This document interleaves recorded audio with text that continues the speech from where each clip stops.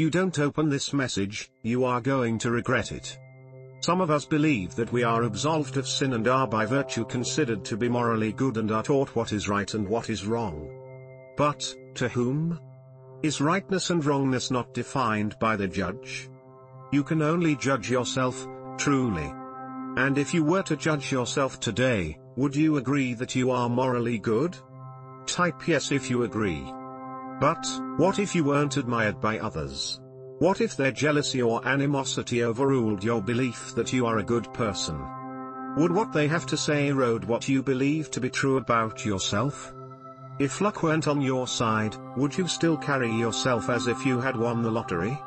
It is not the outcome, but rather how you conducted yourself along the path toward that outcome. And who controls how you conduct yourself? Well, you do. Your morality guides you. Your beliefs guide you. Follow your gut instinct and you will never regret what you say or do.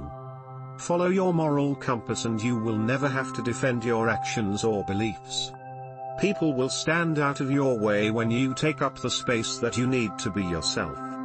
Will you take up more space? Extend your spine and move up in this world? Type yes if you will. Trust in the words of Epictetus. And live a happy, effective and virtuous life.